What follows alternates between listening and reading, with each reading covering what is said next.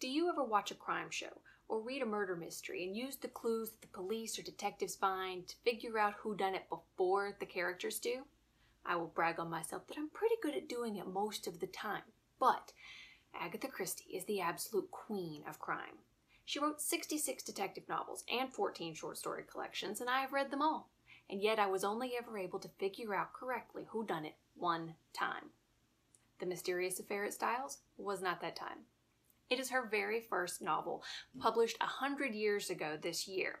Set in the English countryside during World War I, the intimate cast of characters have their own suspicions as they watch famed Belgian detective Hercule Poirot exercise his little clay cells in order to put all the details together and reveal the shocking conclusion.